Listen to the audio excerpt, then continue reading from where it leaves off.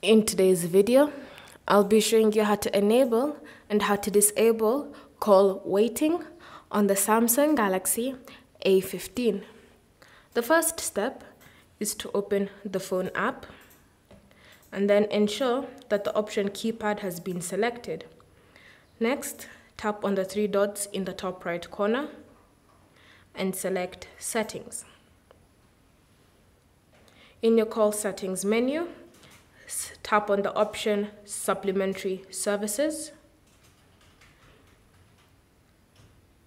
And once loaded, you should see Call Waiting. To enable it, just tap on the toggle like that. And now it is turned on.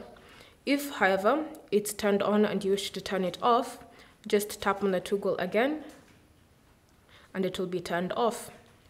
Thank you for watching. If you have any questions or comments, leave them down below and we'll get back to you.